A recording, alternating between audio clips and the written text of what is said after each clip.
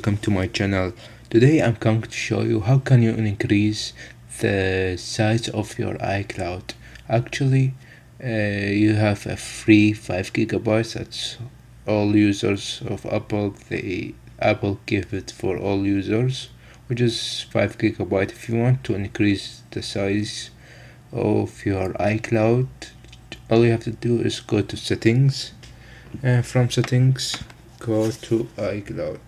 As we can see here, there is a button which is storages and backup. Just click on that, and as we can see here, there is total storage, which is basically 5 gigabyte, and for me I have available 4.6 gigabyte.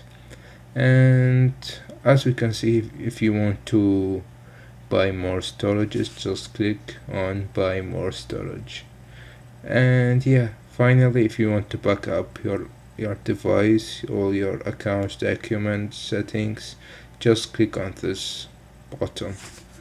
Of course, I don't want to back it up because my iPad has 16 gigabyte and the total of storage that I have is 5 gigabytes, so it doesn't fit.